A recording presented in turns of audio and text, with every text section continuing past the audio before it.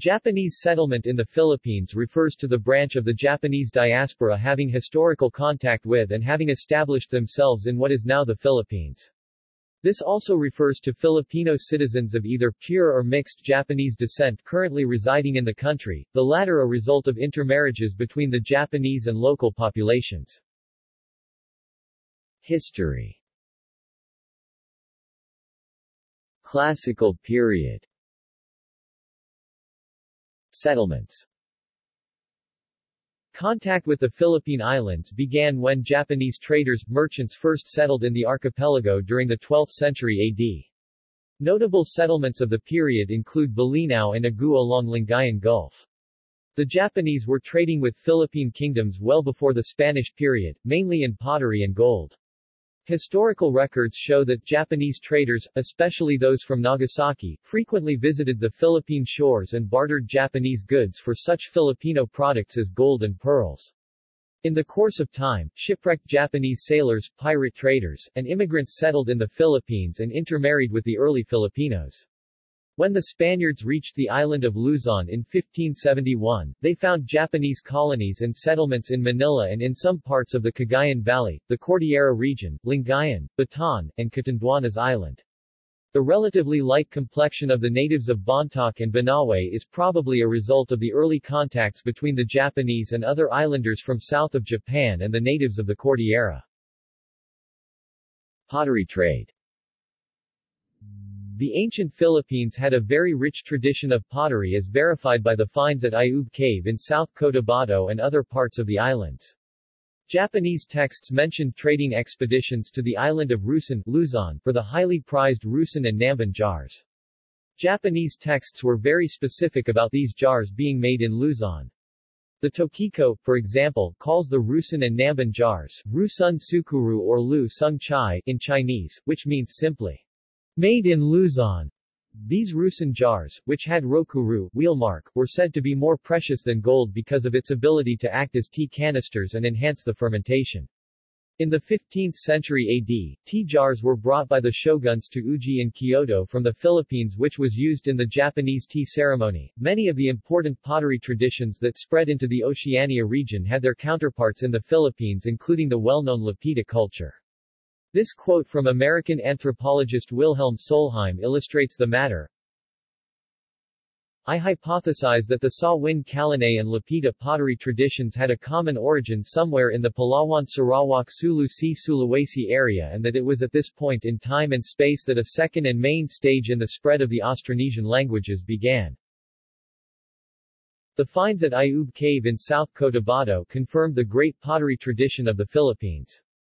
In terms of quantity and quality, these artifacts have no match in Southeast Asia for such an early time period. One interesting question is whether or not the Philippines ever developed an export industry for pottery. Generally, it is known that the Thais had developed quite a flourishing industry, which is sometimes considered unique in Southeast Asia.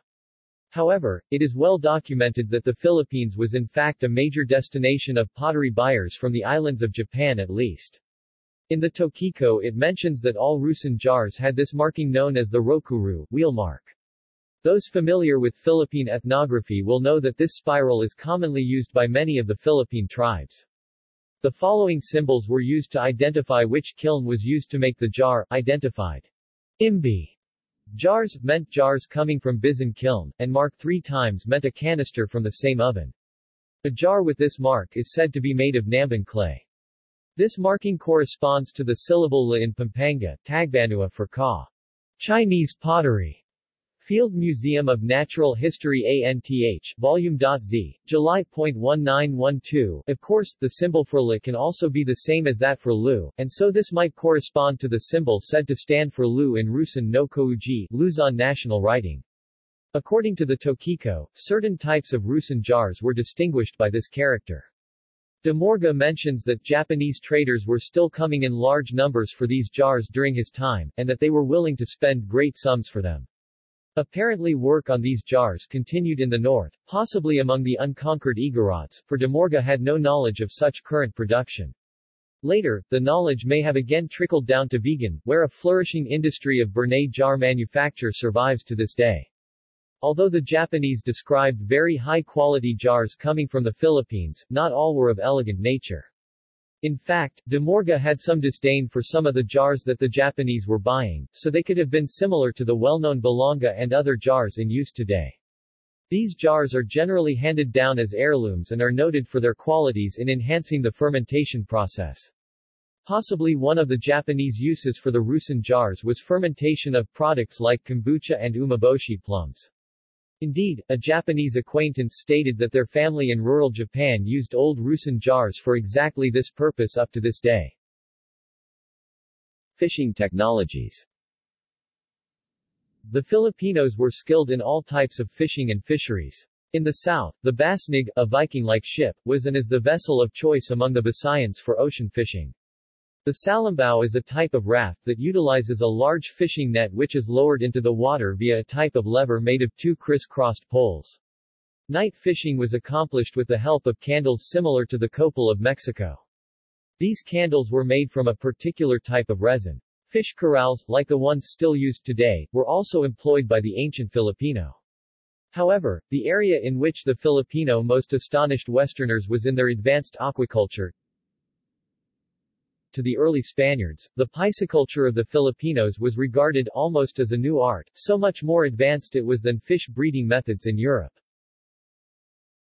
Many have looked to Japan for an explanation for these advanced methods. The roe was transplanted to safe pens for incubation and to guard the small fry from predators. Only when sufficiently mature to fend for themselves were they released back into the wild. These days this method is practiced by fisheries throughout the world. Before the Spanish came, the Filipinos also only used large mesh nets when fishing in rivers, lakes or in the sea.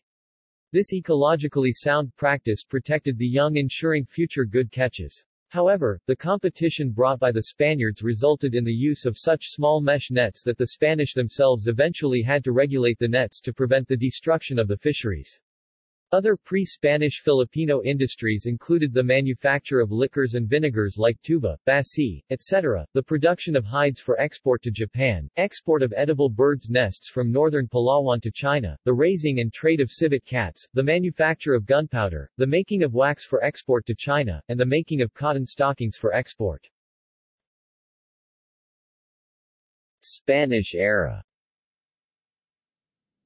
The Japanese population in the Philippines has since included descendants of Japanese Catholics and other Japanese Christians who fled from the religious persecution imposed by the Tokugawa shogunate during the Edo period and settled during the colonial period from the 17th century until the 19th century. A statue of daimyo Yukon Takayama, who was exiled to the Philippines in 1614 because he refused to disavow his Christian beliefs, stands a patch of land across the road from the post office building in the Paco, Manila. In the 17th century, the Spaniards referred to the Paco area as the Yellow Plaza because of the more than 3,000 Japanese who resided there. In the 16th and 17th centuries, thousands of Japanese people traders also migrated to the Philippines and assimilated into the local population. pp. 52-3. Many of the Japanese men intermarried with Filipino women, including those of mixed or unmixed Chinese and Spanish descent, thus forming the new Japanese mestizo community. A sizable population settled in Manila, Davao, the Visayas and in the 1600s in Dilao, Paco, and Ilocos Norte province. This hybrid group tend to be re-assimilated either into the Filipino or the Japanese communities, and thus no accurate denominations could be established, though their estimates range from 100,000 to 200,000. Many were killed or expelled after World War II because of their alleged collaboration with the Japanese Imperial Army, mostly as translator. Many Japanese mestizos tended to deny their Japanese heritage and changed their family names in order to avoid discrimination. American period and the post-World War II era. During the American colonial era, the number of Japanese laborers working in plantations rose so high that in the 20th century, Davao soon became dubbed as a Ko Nippon Koku, Little Japan, in Japanese, with a Japanese school, a Shinto shrine and a diplomatic mission from Japan. Prominent scholars and historian like Lydia U. Jose and Macario Tiu wrote extensively on the lively presence of Japanese migrants in pre-war Davao due to its noticeably thriving local economy predicated by a huge concentration of rubber, copra, and hemp plantations. Unsurprisingly so, when World War II broke out, it was reported that there were more than 21,000 Japanese residents in the Philippines with about 18,000 or more in Davao. There is even a popular restaurant called the Japanese Tunnel, which includes an actual tunnel built by the Japanese during World War II. Davao in Mindanao had a large population of Japanese immigrants who acted as a fifth column, welcoming the Japanese invaders during World War II. These Japanese were hated by the Moros and disliked by the Chinese. The Moros were judged as fully capable of dealing with Japanese fifth columnists and invaders alike. The Moros were to fight the Japanese invaders when they landed at Davao on Mindanao. The Japanese went back to their ships at night to sleep since the Moros struck so much fear into them. Even though the Moros were outnumbered by the Japanese, for fear of discrimination, some fled to the mountains after World War II while many others changed their names in the attempts to assimilate. Many were also killed, c. 10,000 Japanese mestizos and Japanese, while others were deported as an act of retaliation. Their Japanese identity may take on extremes, some have completely lost their Japanese identity while others have returned to Japan, the homeland of their forebears. There is also a number of contemporary Japanese mestizos, not associated with the history of the earlier established ones, born either in the Philippines or Japan. These latter are the resultant of unions between Filipinos and recent Japanese immigrants to the Philippines or Japanese and immigrant Filipino workers in Japan. Most Japanese mestizos speak Tagalog and/or other Philippine languages. They may also be known as Japinos, although this term is considered derogatory by many. There are believed to be between 100,000 and 200,000 Japanese mestizos in the country, but no accurate figure is currently available. Thousands of war-displaced ethnic Japanese still live in the country and are denied recognition as Japanese nationals in order to return to Japan. Modern times. The recent Japanese Filipinos are descendants of 1980s and 1990s Japanese settlers, usually businesspeople, most of whom are men, and mostly female, locals. Many are children of thousands of overseas Filipino workers, who went to Japan mostly as entertainers. They are in the Philippines also to learn English. As the Filipina mothers return to the Philippines, most take their children along with them. A significant number in the U.S. today are the product of Filipino and Japanese-American intermarriages, mostly in California, Hawaii, or other U.S. states, or other U.S. territories in the Pacific, while others are Filipinos of Japanese ancestry who have migrated to the United States.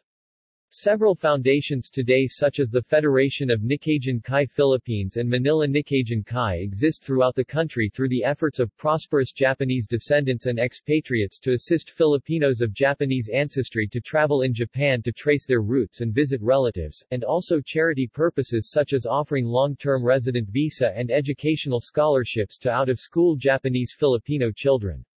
Similar organizations exist in the Philippines to commemorate and signify the historical settlement of Japanese Filipinos in the region. The Philippines also has the highest number of Japanese in the country than any other Southeast Asian country.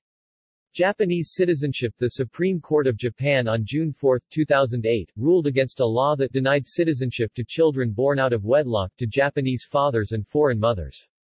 It upheld the 2003 and 2005 separate suits of 10 Japanese Filipino children for Japanese citizenship, filed by Filipino mothers who proved the fathers of their children were Japanese. It affirmed the Tokyo District Court judgment that the marital status of the parents had no bearing on nationality, and that denying the children citizenship violated constitutional guarantees of equality for all. Mel Nuqui, executive director of the Development Action for Women Network (DAWN), stated that the 30-year migration of Filipino entertainers to Japan produced 100,000 Japanese Filipino children, but very few children were legally acknowledged by their Japanese fathers. DAWN assists Filipino entertainers and Japanese Filipinos, by helping Japanese Filipinos locate their fathers in Japan. In 2007, it called for registration of Japanese Filipinos, and 1,313 Japanese Filipinos in the Philippines registered, August to October in 2007. However, only 60 of the 1,313 children had been registered in Japan, and of 2,800 children, born out of wedlock from foreign mothers who reside in Japan, 2,000 had Japanese fathers. Education. The Manila Japanese School, a Japanese international school, is located in Bonifacio Global City, Metro Manila. The Cebu Japanese School is a supplementary program for Japanese children in Mandaue City, Cebu. The Mindanao Kakusai Daigaku, Mindanao International College, and the Philippine Nikkei Jin Kai International School are the institutions that offers Japanese language located in Davao City.